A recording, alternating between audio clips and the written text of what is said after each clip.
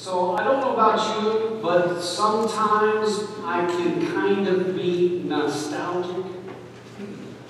I just like old stuff. Actually, I don't like very much stuff or things very much at all. I tend to focus on people, right? But the stuff that I do like tends to be older stuff, okay? One of the most prized possessions I ever had, for example, was this old steel latch Coleman cooler that my grandmother gave to me and that I passed on to our son, Sean. And he told me that last year he took that Coleman cooler with him on a float trip with a bunch of his buddies, and it kept the ice longer than all of their newfangled Yeti coolers. They just don't make things like they used to, right? Well, I just like things like old cars. He is here, Steve Trepper is here. I saw his car for the first time at the dog opening last year, and I said, man, that's awesome. So I like old cars, I like old coins, old music, mid-century furniture, and pretty much all of the styles and the designs of the 50s and 60s, right? And I guess I'm just as nostalgic as the next person about my childhood as well. Over our sabbatical this last summer, Kim and I were able to take a 2-day trip over to Indiana, where most of you know by now, I think, I grew up. And I was able to take her for the very first time to the little county seat town of Shelbyville, where I lived when I was about from the age of 6 until the age of 11, from the 1st through the 5th grades in elementary school. And I was absolutely amazed that after having literally not been in Shelbyville since I was 11 years old, that all of the names of the main streets there I could remember.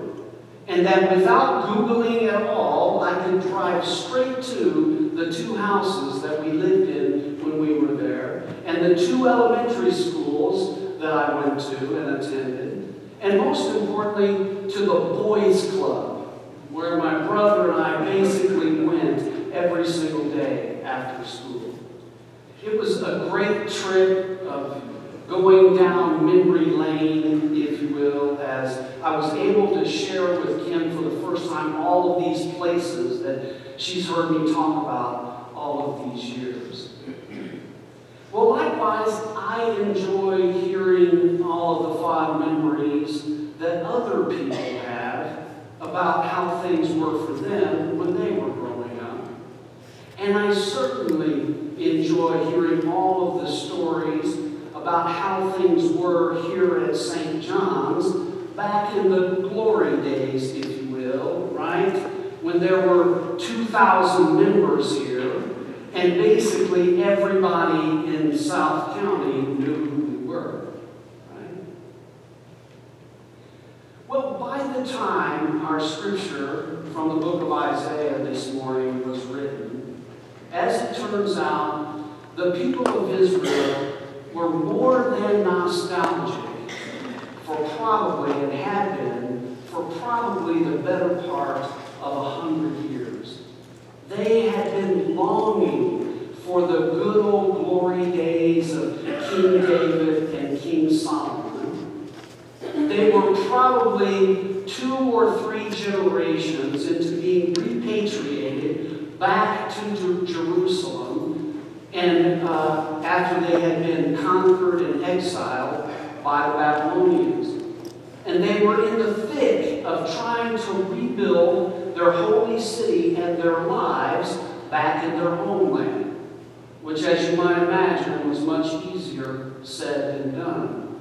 Things were much different and the task of rebuilding with the city laying in ruins seemed completely insurmountable. And of course, they didn't have the resources that they had had back in the glory days, and therefore they were in desperate need of some kind of vision and some kind of word of hope.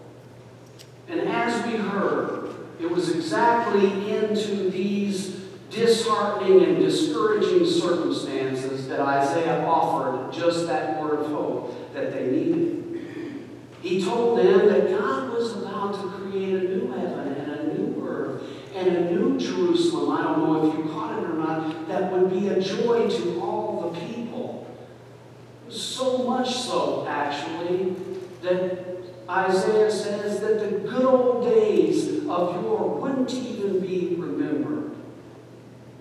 And slowly but surely, one step at a time, indeed, God helped them not only rebuild the city, but also rebuild the temple and rebuild their kingdom. And while the kingdom certainly was much different, the new kingdom, than it had been before, nonetheless, over time, eventually, the people started thinking and focusing way much more on the future and way much less on being nostalgic about the past. And I just have to say that that's exactly how I've experienced all of you all to be in the years that we've been able to share together here at St. John's.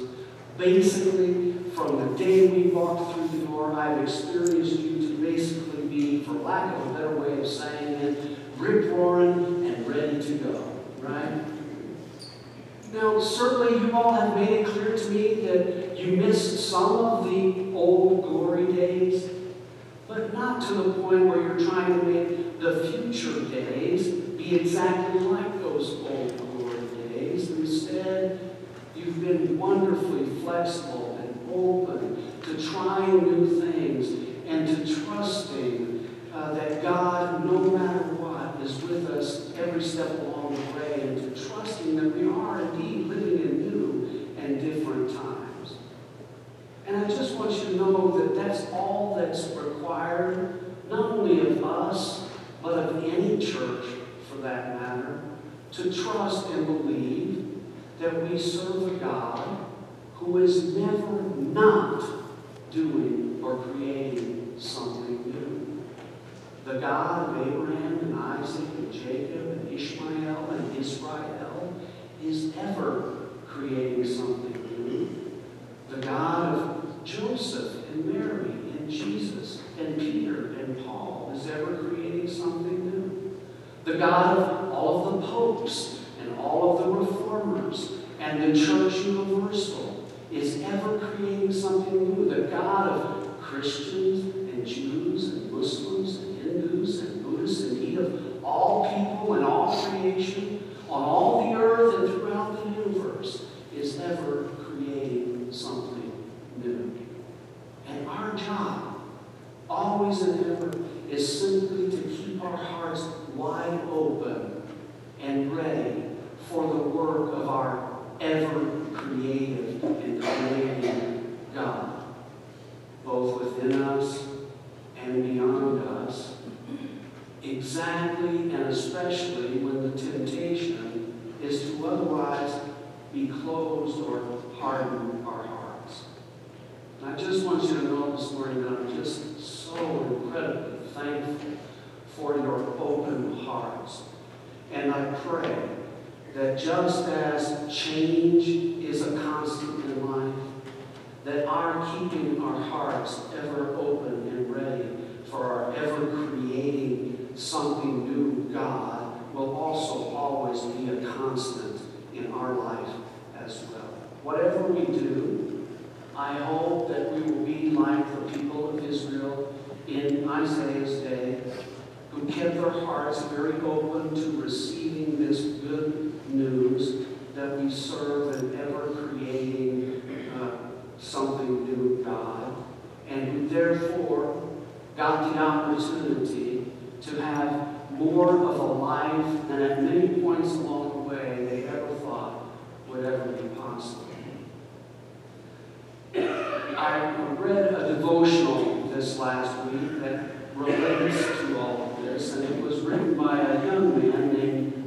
Hamlin, who happens to be a young pastor, one of the young pastors at Bethany United Church of Christ in Chicago. And he's one of the regular contributors to the UCC's daily online devotional. And he entitled this devotional Fluff, F-L-U-F-F, and he based it on Jesus' first public statement in the Gospel of Mark, in which you may remember Jesus said, repent or turn around and believe the good news.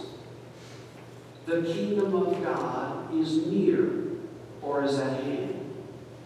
And Hamlin said that there are a ton of studies that show that faced with a crisis, like a natural disaster or a terrorist attack, most people will act in incredibly generous and compassionate ways. They'll share resources and work together and even risk their own lives for strangers. But whether it's in the midst of a crisis or not, Hamlin characterized all these stories that we can hear about people doing kind and caring and compassionate things as being what he called fluff, as opposed to the real news, right? Which we all know tends to seem to focus on what's the worst of things and the worst of humanity.